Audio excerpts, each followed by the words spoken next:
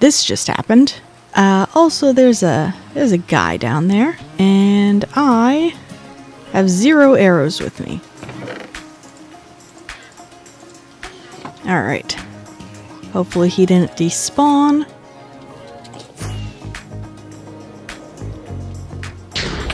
Oh. Whoops. I want to get all 4 of them. Yes! Alright, perfect. And now I need...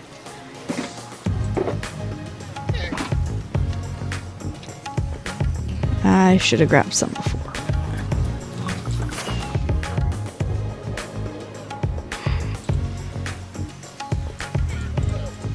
Alright, here we go. 4 of these.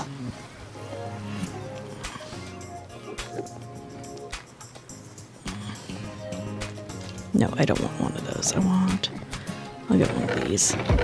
There we go. This'll work. Okay. Pretty sure they don't despawn. Like, mostly sure they don't despawn. What? What the? What? Oh. Oh. Wait a second. What? Oh no. Oh no. What happened? Wait. What? That's...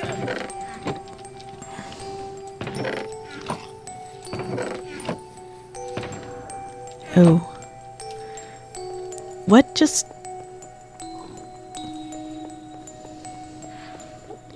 So many llamas. Okay, that's not normal. That is...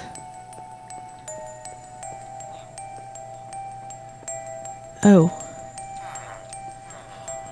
That's different.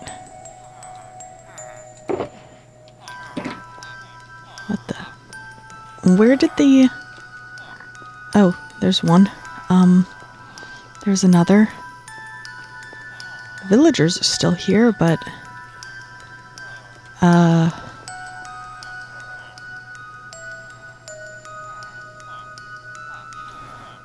This isn't right. Hey guys, bad news. This game file got corrupted. It was my own fault. I accidentally opened the game up in the new version, realized that the replay mod I had was still on the old version, thought, hey, I didn't go to any new areas, maybe I can, put it back in the old version and it won't be a problem. But it was definitely a problem. Essentially, all my items in the game have disappeared. The skeleton horses and the llamas are all running loose now.